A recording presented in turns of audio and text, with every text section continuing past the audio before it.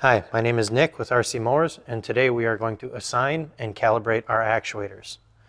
The first step in that is to remove the weather plug from the diagnostic port in the bottom of your receiver. Whenever we do this, we want to ensure that we put it back on when we're done. From there, we're going to connect the cord from our gate tool to the receiver and tighten that in.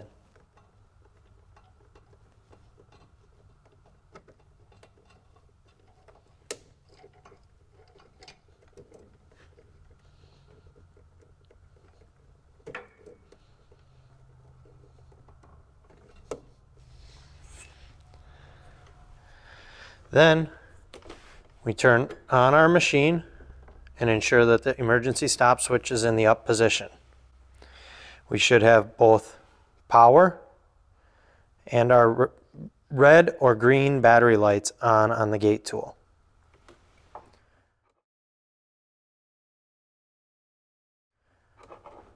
Our next step is to connect a Wi-Fi connected device to our gate tool. We are going to go into our Wi-Fi settings and choose RC Mowers Gate 1. If it asks for a password, the password is 21462146. Once we are connected to our Gate 1, we can open up our internet browser and type in the IP address listed on the front of our gate tool. When we pull up our main screen for our gate tool, we're going to select calibration.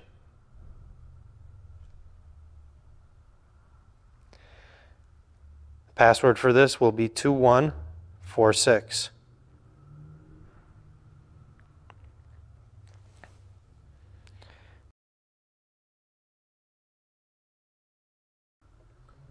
At this point, we should have our power lights as well as our green receiver linked and our blue Wi-Fi linked lights on our gate tool.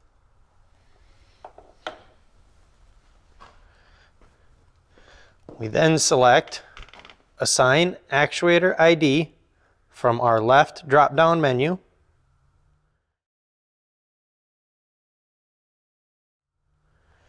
And we are going to start with the driver left actuator.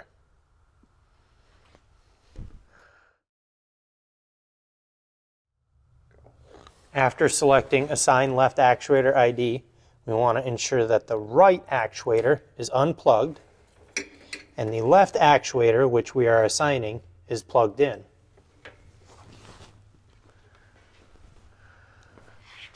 From there, we hit Save, and our status changes to complete.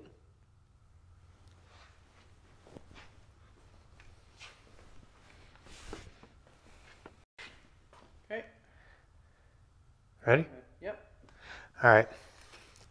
Then we will select Driver Right Actuator ID from the drop-down menu on the right-hand side of our screen.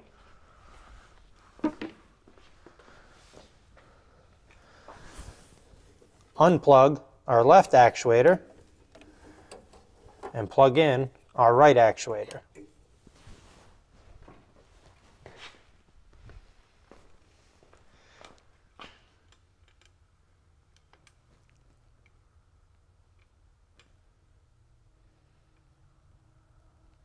And hit Save. If save is successful, the actuator assigned status should change to complete. From here, we can zip tie our actuator wires back into position.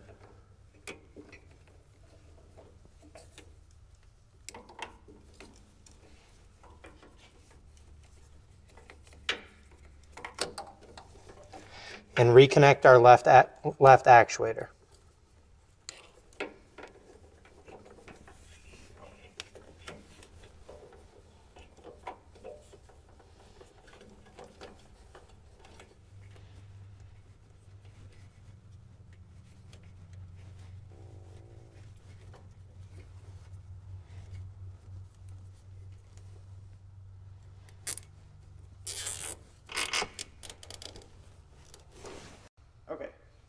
Next, we will calibrate driver left actuator.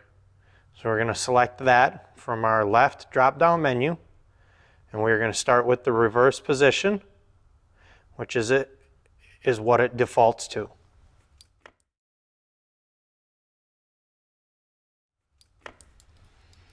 If your actuator spring has not been removed yet, now is the time to remove it with a pair of vice grip pliers.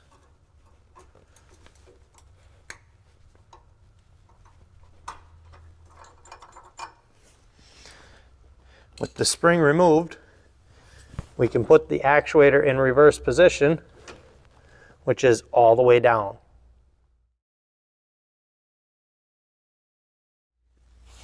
When the actuator is in full down position, we are going to take the value at driver left actuator position and type it into new reverse position.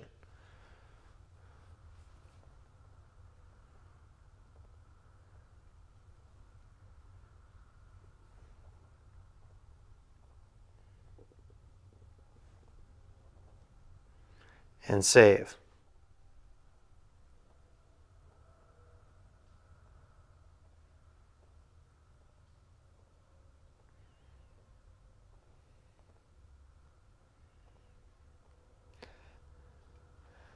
We will reselect driver left actuator. This time we are going to select forward position.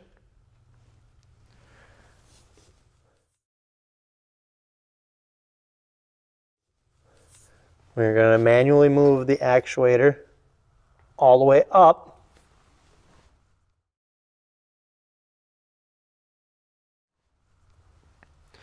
And enter driver left actuator position into new forward position.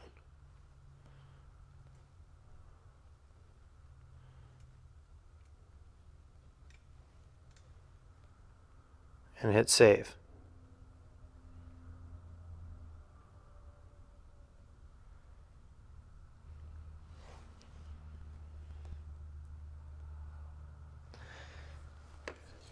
From here, we will reinstall our hydro transmission spring.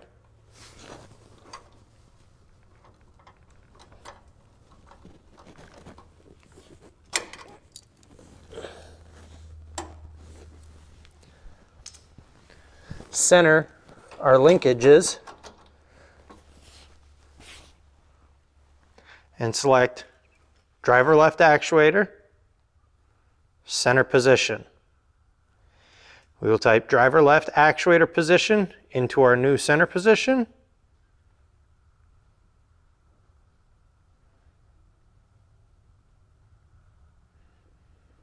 And hit save.